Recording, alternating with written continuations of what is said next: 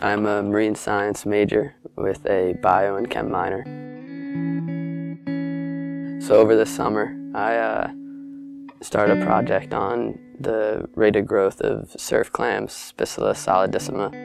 And now I'm going to bring the surf clams into Portland to see if it is another sustainable food source, because the growing time only takes a year compared to other clams that are grown in Maine. It's definitely a better learning experience than in the classroom, because you're just constantly learning new things. You're put to test on your own more.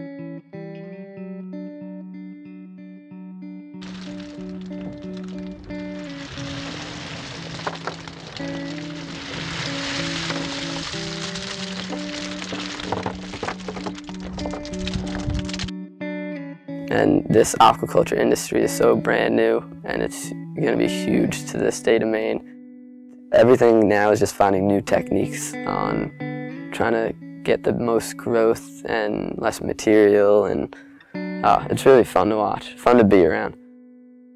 Portland is a beautiful, small city compared to New York, where I'm from. It's gorgeous.